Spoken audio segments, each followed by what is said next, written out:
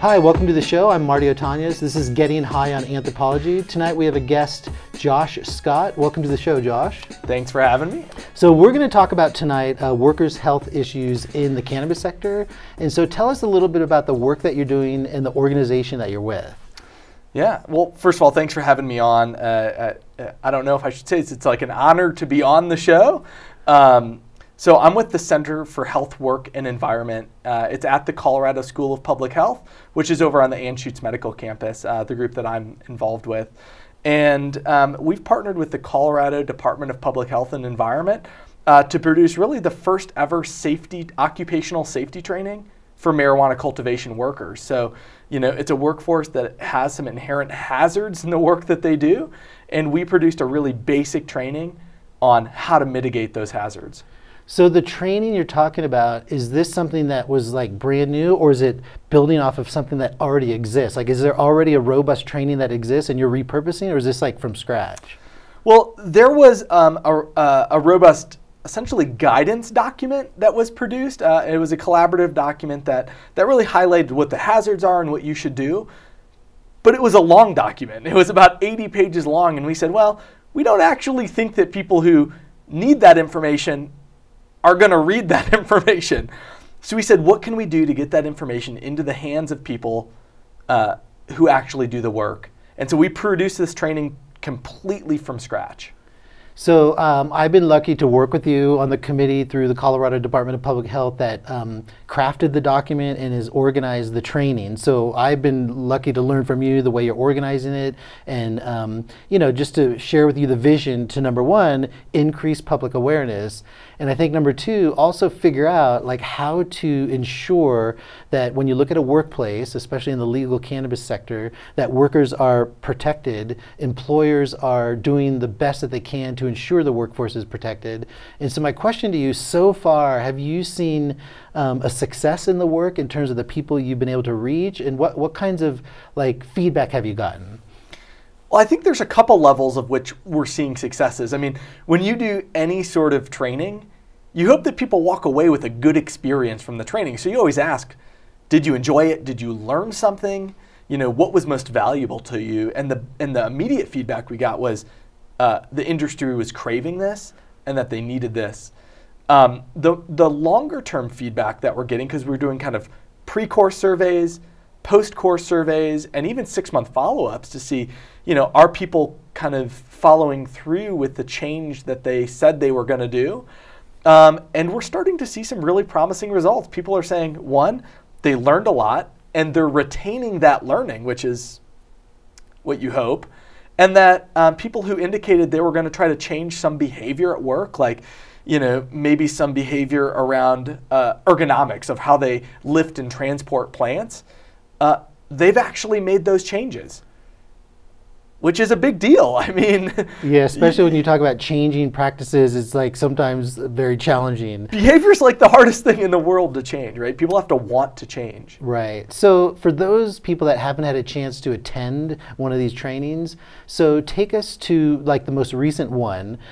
Is it people just sitting in the audience and hearing 8 hours of lectures? Like what happens, and who are the people that are there? Well, I'd like to, I'm very pleased to say that we're adaptable. So in the first training we produced, which I'll say was a pilot training, I think that was kind of the approach we took a little bit. It was a little bit more talking and didactic and less movement, less interactive.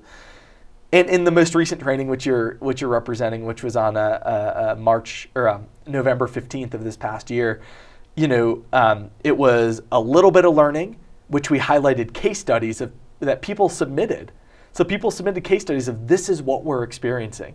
And we used those case studies to say, here's how you would handle that situation. And here's the concept behind why you would handle it this way. And then we had them work in small groups to address really common hazards at the workplace. So if you have to get up on scaffolding to change lights, well, what hazards are involved with that, and how do you address those hazards? Oh, and we had them work in small groups to do that. So it's good because people, as we know, when you sit in a lecture hall for 8 hours and just get presented to with PowerPoints, it gets exhausting. So there was a lot of interaction. And tell me about the kinds of people that were represented, and was it something that you think you're going to be involved in the medium to long term, or is this just sort of a one-stop thing, like a one-time off thing? Pretty good at this. Those are good questions. So we actually looked back at, because we have all the registration information, at who actually took it, because our goal was to reach people working in, cannabis cultivation. And about 80% of the people who attended, I should say 80% of the people who registered, we had about 240 people across the trainings, and 80% were people who actually worked in cannabis cultivation. So we thought that was great. And most of them were about 75% supervised other people. So they weren't, they had some influence at the workplace, which is what we want to see. And the other 25% that made up those that worked in cannabis cultivation were people who were actually performing the duties on a daily basis. So we felt like we had influence on both levels, people doing the work and people supervising the work. And then the second part of your question was, so what now, right? We have, I think two things.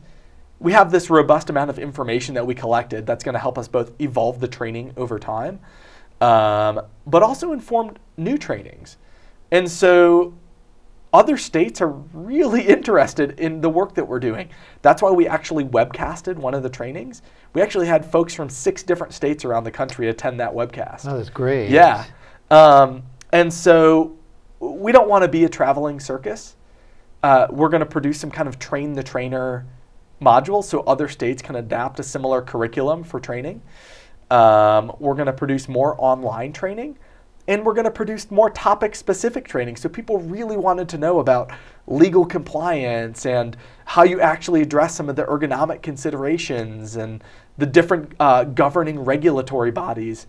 So we're going to produce some more topic-specific trainings for those folks. That's great. I'm really glad you mentioned the webcasting, because I like the use of technology in that way to reach, beyond the borders of Colorado.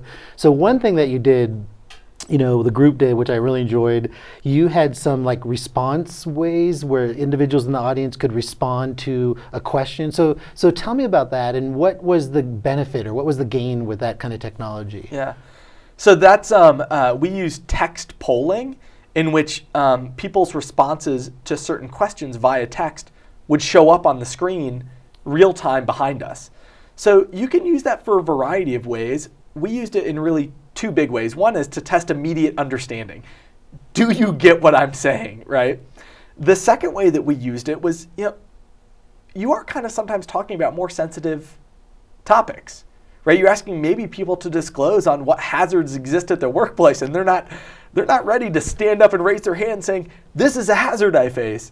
And so when you're talking about more sensitive topic, having some kind of anonymity within your audience really provoked a pretty good response. Yeah, I enjoyed it. Some of the questions were really hard. It was like retaining what was said 5 minutes ago, or just answering something very specific to weed. I do remember that, because as an academic and as a person who loves the technology, I thought maybe in the future, because it did affect my response, the answers were immediately up there. And so when I saw the response, I'm like, okay, maybe it's not C, maybe I should do A. Yes. So next time I would say, let a minute go by and then show it, because otherwise people get pulled into whatever's up there. Yeah, it's, we call that bias. Right, it was definitely some bias in that of you could tell the first 20 to 30 seconds was kind of the real answer people were getting. And then you could see what the actual correct one was. All of a sudden surged ahead because people got it. Oh, I should answer C right now. Yeah, because no one wants to fail. So I really want to go through, from your experience, what the issues are in the workplace that the training addresses. You mentioned ergonomics, but I want to go through that. But first I want to talk a little bit more about you. So one of the things that's really interesting about what you do is, cannabis is such a complex issue, and so take me to your Thanksgiving dinner or a conversation with a sibling or parent or whatever. So what have people said to you about you engaged in cannabis at the level that you're at? Yeah. we address this at multiple levels, and this is like the stigma that people that work in cannabis face, both people who work within facilities and within distribution, and also academics. I mean, we face it all the time. And so two conversations. One is the one I had with my family, and I was actually having a conversation with my mom on the way over. I said, yeah, I'm doing a public access show tonight about the work we're doing in marijuana and weed. And she was like, oh, like, that's nice. Now everyone's going to know. Yeah. I grew up in the Midwest. It's less accepted. But I also grew up in a family that, was cultivated in pun intended in the 70s, and there's a high level of acceptance, so they're excited about it. I think our workplace is a more interesting one. In our kind of the unit in which I work in the Center for Health Work and Environment, it's like, where can we have the biggest impact for the people that need it? And everything else is, to be honest, it's BS. Like, we don't really care about the noise. We want to partner with whomever, whatever, if that's going to have the biggest impact on the people who need our help. Right. And so that conversation was cut pretty easy.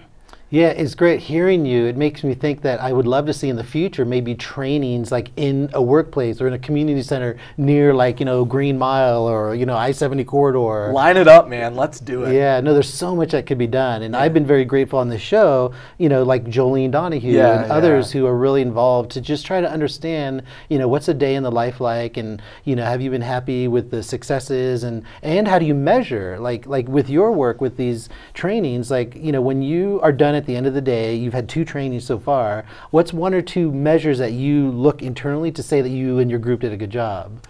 One of them, so you asked a question like, what hazards do people actually face? And what's really interesting is if we look at some data from Pinnacle Assurance, the workers' compensation provider, and some other sources, most of the accidents, injuries, just on a number basis and on the amount of cost that they have, it slips, trips, falls, cuts, lacerations, those things. But if you actually look at what people are most concerned about, right, it's about maybe respiratory issues, dermal exposures, like things touching their skin and having some sensitization. And so one of our goals was that it's not that people ignored their perception of what's hazardous, but it maybe shifted a little bit. Because I don't think they were thinking, wow, it's hazardous for me to do this job repetitively over time. And we actually saw that from pre-course to post-course of what are they viewing as hazardous within their workplace. We saw a shift. And that was really big. I mean, so that's a shift in perception of what's dangerous. Yeah, and that's great. And I know these are ongoing discussions. Yeah. So let's just take a break. Okay. So what I'm going to do is we're going to run a video, and it was a video about cannabis, and it's a digital story produced by a student in a course of mine called Cannabis Culture. The course is in the anthropology department at UC-Denver, and I teach it every May. And so the video, it's a digital story, and it focuses on a couple of the cultural issues about cannabis. So I hope you enjoy the video.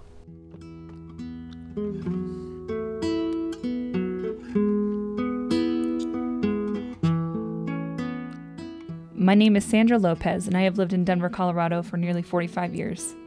I have lived in my home on Lincoln Street for 28 years. Over time, many things have changed, some things for the better and some things for the worse. At one point, I felt this neighborhood was a close community, a group of friends and family. Then came marijuana. No one ever asked me if I wanted this drug in my neighborhood. Even though I protested these businesses by calling and writing the mayor, no one listened and no one responded. It was as if my voice and vote had been taken away. Soon, the marijuana industry grew. Some facilities even opened within 1,000 feet of my grandchild's school. The smell and airborne chemicals filled their school. Does no one see the risk? What a health hazard this may be? I protested for the health of my grandbabies, but no one in government would talk to me. It was proven elected officials feel I have no vote or voice in my community. The marijuana companies continue to grow all around me. More and more, it changed the neighborhoods. Every night, I see people in the neighborhood walk up and down the street smoking marijuana. I could not even sleep through the night without the smell coming into my home, constantly reminding me of what my grandbabies are forced to breathe. Every day this continues, the government shows that they don't care about me, my family, or my community. We're not a thought in their greed for money and power. I want to leave. I wish I could leave, but I can't. I have nowhere to go. Leaving may one day not be up to me. The marijuana businesses have increased property values in my neighborhood, and I have even seen rent increase more and more over the years. My friends are being forced to move far away from the community that they have known for decades. I'm not sure how much higher the rent will go and if I can keep up with the increasing cost. I may not have enough money to stay. Today, I have new neighbors. They look at me differently and treat me like a stranger. I'm not the stranger, they are. I'm friendly to them, but a simple hello is not returned. My voice has been taken. I cannot protect my family. I cannot leave or stay, and now I'm being alienated where I live. The marijuana industry has changed my life and neighborhood. Who are these people? Where am I? It is another community and culture completely now that marijuana has moved in. I feel trapped and isolated in my own home.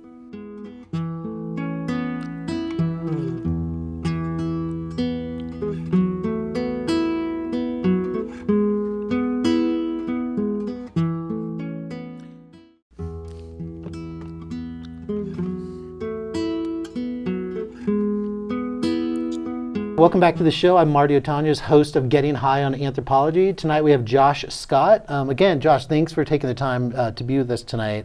So back to the work that you're doing, and before we go deeper into some of the themes and the issues about workplace safety and occupational issues, so what's your training? Like, do you have a certificate in cannabis studies? Did you work as a trimmer? So like, what's your trajectory? Like, how'd you get to this point? Aside from consumption? No.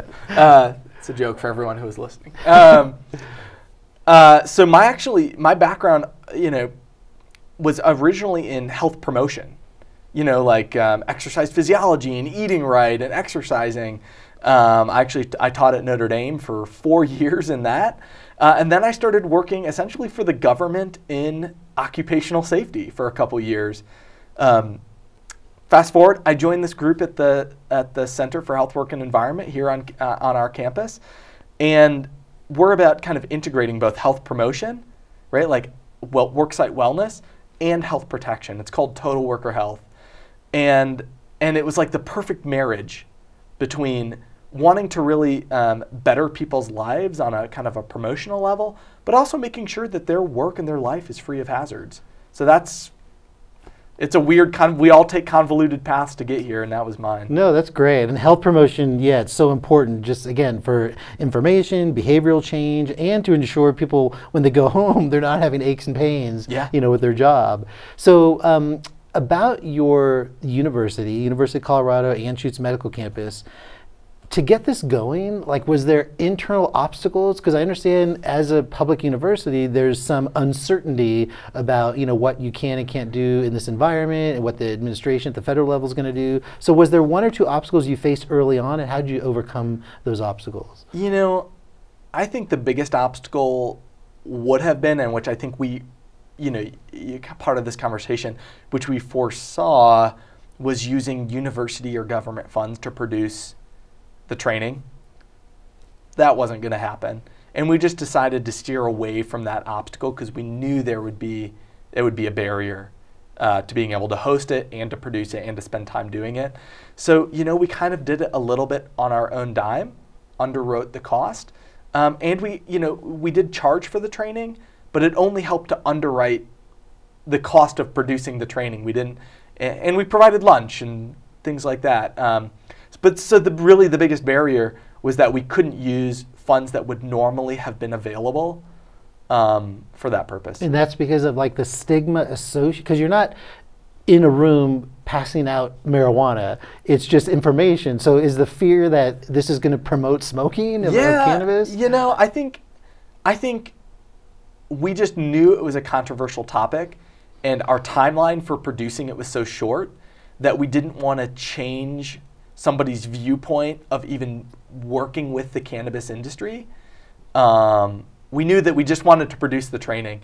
And we know that there are various opinions out there. I mean, even within groups we work with, you have people who are very, pro-weed and pro-cannabis, and folks who say, no, we just want to do research on the health effects. And we didn't even want to have that conversation. So we know that they exist, and we wanted to avoid it. Got it. For now. Okay. And so now let's get back to the training. From your involvement and your interaction with other group members who helped organize it, I'm sure you've done some reading and you have literature. But when you look at the actual training, what's one or two like specific job classifications and one or two concerns or risks that a person would face in the cannabis sector? Yeah, so I would say, we oftentimes focus on the jobs associated with cultivating. So that might not be, so we'll maybe take away extracting, right? We'll just focus on, so within cultivating, right, you have trimmers, bud trimmers, and there are both manual ways of trimming bud and automatic ways, like automatic bud trimmers. But I've seen automatic bud trimmers that are very sophisticated, and they might have guards on all their moving parts so you can't stick your hands in. And I've seen also things that look like basically giant fans that people remove the shrouds off of, that if you put your hand in, it would remove your fingernail or chop a finger off. And so, that's a concept called machine guarding. And we want to make sure that people know if you have moving parts, here's how you protect against having any sort of exposure to that, right? Another one might be, with bud trimming, you have a ton of manual bud trimming, you have a ton of repetitive motion, right? Yeah, ergonomic issues. It's a ton, right? So it might be the height of the desk that you're trimming at. If you have somebody who's 5 feet tall and somebody who's 7 feet tall trimming bud at the same height, you're going to have one person hunched over and one person working up here. You can do that 8 hours a day, 40 hours a week. Yeah, and within 6 months, you're going to have some issues. And so it's, people don't think like an occupational health person. So it's really getting people to think, well, this might not affect me today, but what's going to happen 6 months from now? And if it takes 6 months to manifest, how long is it going to take to treat it? So from the worker's perspective, is there a place people can go to find out about more of the training? Or if they find there's an issue that could be improved, like is OSHA a resource? Is there a state labor department that, like, what are a couple of resources? And of course, how can people get more information about the training? Yeah. So, we were prompted, I think I mentioned it earlier, we did record and webcast that second training, and then we ended up producing kind of an online accessible version of it. So, hopefully we can send it out as part of this recording, so people can access the training that way. They can have all recorded 6 hours worth of content, plus the resources that go along with that. I mean, we were doing things called job hazard analyses, and they'll have access to all that material. So we'll give that, or that's available to people. Is it free, or is there a cost for it? There is a cost right now. It's $49 for the 6 hours worth of training. But if there are groups that want to purchase multiple, we're certainly willing to offer a discount. And honestly, that money goes straight back into producing more training. Mm-hmm. It doesn't go to, we're a nonprofit that's part of an academic unit. Like, we don't make any money. Yeah, you're not generating revenue necessarily. No, it just goes into producing more training. Yeah, or improving that training. Okay, so it's a good cause. Yeah, I think anyone who's willing to take it is hopefully willing to also kind of support that cause. As far as like resources, if people want to get consultation, OSHA has what's called the OSHA Consultation Service, where it's actually trained consultants who don't work for an OSHA office, but who are trained in how to do inspections. And they're out at the CSU campus up in Fort Collins, and we can supply the information on how to get, actually a colleague of mine, Bill Brazil, manages that OSHA consultation service. So people can come, they can have kind of a mock OSHA audit and understand what they are at risk for.